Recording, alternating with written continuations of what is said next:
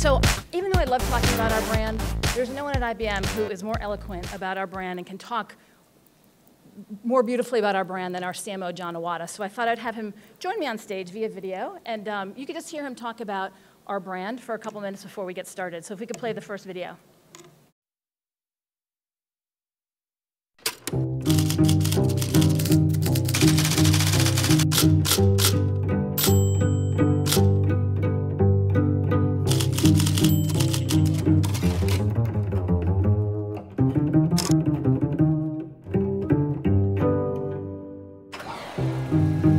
When you look through the records and the archives of IBM, you don't find too many documents that describe the management or stewardship of the IBM brand at all. Despite the fact that over 50 years, and 80 years, and now 100 years, the brand has grown to be quite an asset, globally recognized, respected, and valued. What I've concluded is that we don't try to manage the IBM brand, we try to manage our character as a business. And we've never defined IBM by what we are selling.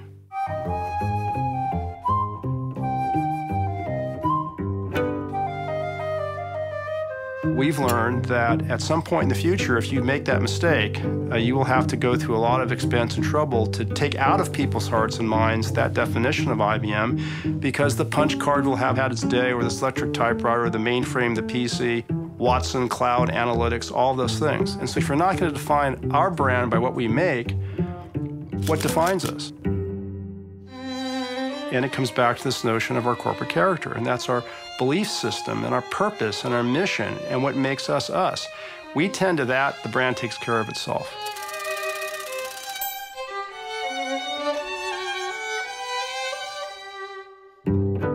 Once we have a sense of what makes us us, it actually is quite clarifying. It also compels us to keep changing while making sure we don't change things that should never change and that must endure.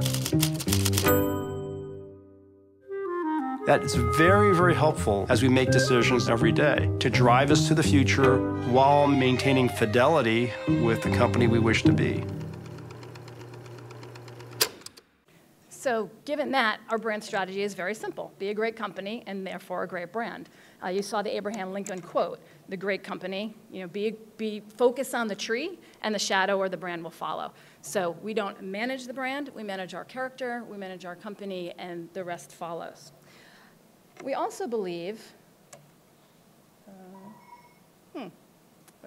We also believe leaders of great companies make four deliberate choices about things. Those things are an enduring idea, who you serve, how you're experienced, and how you're differentiated. So I'll take a quick minute and talk about IBM's, because this is the foundation for everything we do in the content space and entire marketing space. We try and keep these things in mind all the time. So our enduring idea, world-changing progress. That has been it for our entire 103-year history. You can see it, whether it was, cheese slicers or Watson. We are about making the world work better and, making continuous progress with our clients and our customers. In service of forward thinkers. So we believe that forward thinkers are people who really look at the world around them and try and understand what's going on and really believe that the application of technology and science and reason and logic can absolutely impact their business, their profession, their organization, their city, whatever. And they are not afraid to act. They're not afraid to think differently. That's a forward thinker. We're experienced to the IBMer. You did not go to the store and buy an IBM off the shelf. But we have 430,000 people. IBMers, experts in their field, and many of them are sellers. So many of the people who interact with IBM are interacting through a seller, but you might learn about or hear about or feel IBM through people like me on this kind of stage, or through our proprietary events, or through using IBMers in TV spots or in long-form video, or what have you. So we are experienced through the IBMer. So how we treat the IBMer and our internal employee programs are really critical to our brand. And then we feel we're differentiated by not just our values, but living our values. So we have 3 core values. All companies have their values. Any IBMer can state them. But we also have spent time helping IBMers figure out how to live those values by creating behaviors or practices that enable them to live those values. So I only go through all this because it is a really important part of, again, anything that we do across the company. These things are always kept in mind. So IBM, most people know, but I will just kind of reiterate that IBM is one of the biggest companies in the world with $100 billion in revenue, 430,000 employees, operating in 170 countries. We sell hardware products, software products, consulting services. We have big solutions in areas of cloud computing, big data and analytics, social technologies, mobile technologies. We have cognitive computing. We have research labs all over the world. We have industry solutions in any industry, name it, from healthcare to retail to energy. And I say all this because it gives you an understanding of how complex this business is and how complicated it is. But what we do is actually pretty simple. We help companies be more effective, be more efficient, so they can be more responsive to their clients, to their end users. We help them make what they do better and in fact, make the world work better and make progress, back to our enduring idea. So we have learned that we need to tell this really complicated story in a really simple way. It's hard sometimes. You've got people in business units all over who are wanting to go, right to that deep, complexity of the technology, but it's really about making it all pretty simple. So again, sticking with the four decisions we've made, making the complex simple. At the same time, we need to be engaging and surprising and newsworthy and contextual and all the things that make people want to engage with our brand and really understand what we do. So about 6 years ago, we saw that the world was changing. We were making some observations, and we called this internally the 3 I's. Not something that we really talked about externally, but the 3 I's were interconnected, instrumented, and intelligent. Right? So in a nutshell, I have reams of information on each of those, but in a nutshell, instrumented, just that every person, every device, every machine, things you didn't think about as computers, from a car to a refrigerator, was generating data. We read about this every day today, but 6 years ago we didn't. This was a new phenomenon. More data created in a day than in all previous years, right? So interconnected, meaning as a result of all this data and all of these machines and devices and people generating data, systems and networks are being created. All this data is starting to be connected to each other. And then intelligent means that you could take all of this interconnected, instrumented data and apply analytics and apply insight. You could now know things you never knew before. You could do things you could never do before. You could predict things you could never predict before. You could simply make the world work better. And that's what we wanted to explain and talk about to our clients. This was not an advertising campaign or a marketing campaign. This was a business strategy. We had business solutions called Smarter Planet solutions that we could actually sell. But this was a point of view on the world that we wanted to talk to the world about. Now, in order to talk to the world about that, you sometimes need a little space. So we did something a little bit different in the advertising space. We created what we call op-ads. So long form, every single week, once a week in the Wall Street Journal, which was incredibly painful. It was pretty much hell to get this right every single week. Because it's long form, it's an argument, it's a point of view. It lays out facts and evidence and people who are doing it. This was not about IBM. This was not about our products and services. This was not about selling stuff. This is a point of view to help and to show and to engage leaders in industries to help us, help build a smarter planet with us, engaging others to kind of join the party. And what worked really well here is that CEOs would rip this out and call up our CEO and say, wow, you get what's happening in my industry, you get what's happening in the world, I want to talk to you about it. So sometimes it's about not selling yourself, but putting a point of view across in the world, and that's really what we were doing with Smarter Planet. I will play one TV spot for you if we could run that. I have a drug problem. 10% of the world's medicine is counterfeit, affecting over 1 billion people a year. On a smarter planet, we're building intelligence into things. So we can follow this medicine from the factory to the distribution center. To the pharmacy. And know it's the real thing. Keeping counterfeits off the shelves. In places like the US, Tanzania, In India. smarter medicine is safer medicine. that's what I'm working on.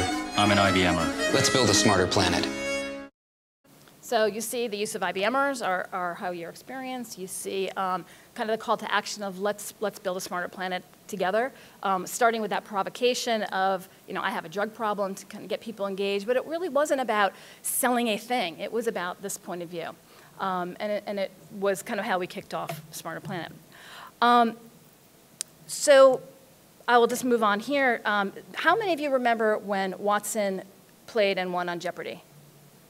Okay, a fair amount of people, which is good because maybe Eric can relate as teaching students. When I gave this presentation or talked about Watson a couple months ago to a class at NYU, and when I asked them, it was an undergraduate class, not one person remembered Watson being on Jeopardy. It's like, okay, you were in high school and you're busy with other things, but really nobody had heard of that. So it was kind of, you hate when no one raises their hand. But I assume that people here would know. So Watson's a cognitive computing system, and it's a computer that's capable of answering what we call natural language questions, right? They can understand nuance and idiom and slang and the difference between, this kind of bat and the hanging upside down kind of bat. It was a breakthrough in technology, but it was also really complicated. So back to the making complicated simple. In this case, it was so hard to explain that the researchers decided to, create the systems, build in the ability to play on Jeopardy. So Watson was not created to play on a game show, right? That's not what this was created for. But it was, Jeopardy was used as a way to really show the evidence and prove it out and to show how it could work and to get people to really understand it. People loved Jeopardy, people have a passion for it, and they know how hard it is. So if you can use something like that to explain your product or your brand, your position, then it's a great way to kind of leverage the passion people have. And it worked really well. 70% of people interviewed, surveyed, had an understanding of what Watson could do and felt better, good about IBM for inventing it. But it was more about the fact that CEOs and leaders of industries were really making the connection, like, oh, if Watson could do that on Jeopardy, I see what it can do for my industry, and now Watson is hard at work in healthcare, in the legal profession, in finance, and call centers, really making strong headways in things like oncology, helping doctors, find the right treatments for patients. So really important things, but sometimes you kind of have to, take a little bit different track to get people to understand what you're trying to do and what you're trying to say. So kind of the learning there is about, just go off track to be relevant if you need to, but always bring it back around to what's really important. Okay, so that event had a really big impact on our brand and how people felt about IBM.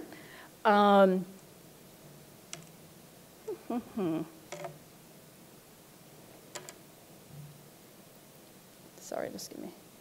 So we continued to reach out to our researchers and our scientists in the lab to figure out, well, what else is going on that people might really want to engage in and want to, that would help a broader audience understand what IBM does. So we unearthed this scientist named Andreas Heinrich, who was working on atoms and how to move them and manipulate them and build hard drives out of them and really impact kind of the whole area of storage. And which is important when you have so much more data and so much more that you want to store. You need bigger and different kinds of storage. So they were really pushing the boundaries here. And we thought, well, why don't we create a different kind of content? Actually create the content differently and create the content or the film out of atoms. And so we used what we call a scanning tunneling microscope, which is kept in a distant room at negative 30 degrees, which is actually kind of what half the country is feeling right now, but you manipulate it from a different remotely, and there's, the microscope is like the size of a quarter of this room.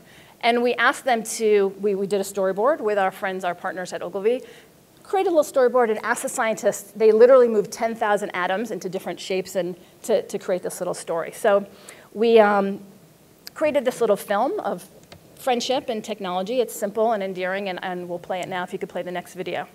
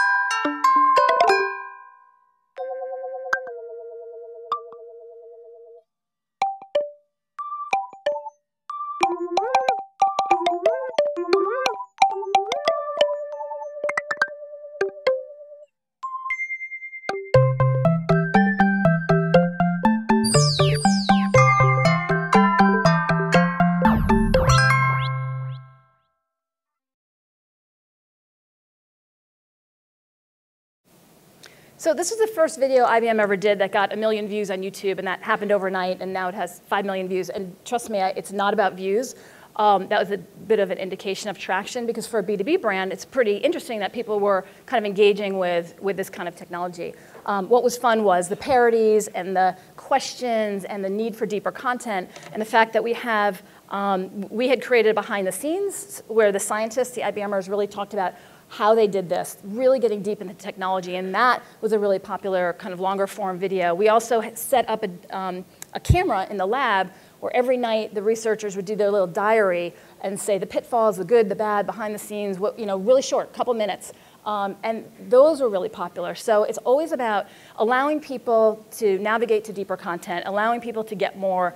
We never do anything that's just kind of a TV spot or just a video. We always try and create lots of content because, first of all, in technology, people always want, there are always people who will want more. So we like to give that to them. So whatever it is, from a TV spot to a demand gen piece, whatever we're putting out there, we give people a path for more deeper content. So that's kind of what we did here, and it worked out really well for us. Okay, so I'm going to go. Oops.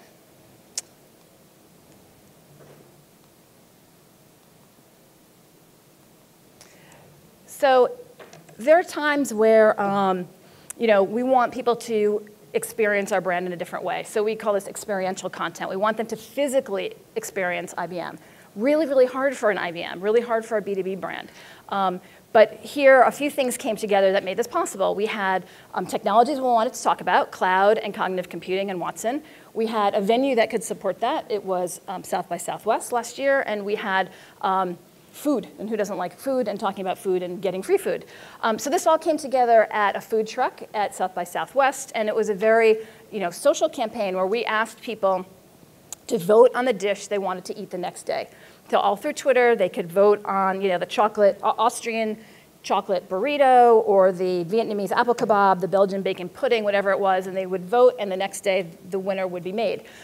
What's happening here with Watson is that Watson ingested huge amounts of data, culinary data, chemical properties of food, ingredient pairings, different flavor profiles, something called hedonomic psychophysics, which is the understanding of what people find pleasant and unpleasant. So, cooking styles from around the world, all of this data that even a celebrity chef cannot keep in their mind, right? They cannot understand hundreds of thousands of ingredients, but Watson can.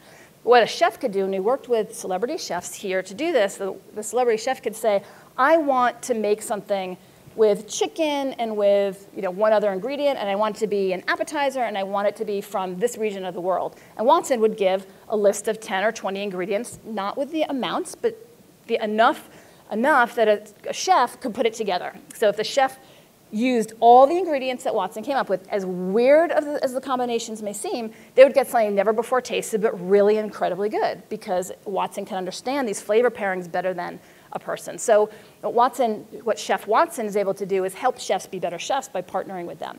So that's the idea behind Chef Watson, and the idea behind South by Southwest was to enable people to experience the brand, experience Watson, and it worked out really well. And as always, we have a Tumblr page called IBM Blur, a page dedicated on IBM Blur to Chef Watson. We have lots of content on our IBM Blur site. But I'll just point to something really fun about this is that there was a French-Canadian contingent at South by Southwest who were tweeted, Chef Watson, make us poutine. For those of you who probably know, poutine is a French-Canadian classic dish of French fries, cheese curds, and gravy. That wasn't on our list, right? We had Austrian chocolate burritos on the list, but we didn't have poutine on the list. But we tried to be really flexible, and we said, okay, well, we can do this. And so the researchers and the chefs and Watson, they put together what they thought could be a really interesting poutine combination that no one had ever tasted before.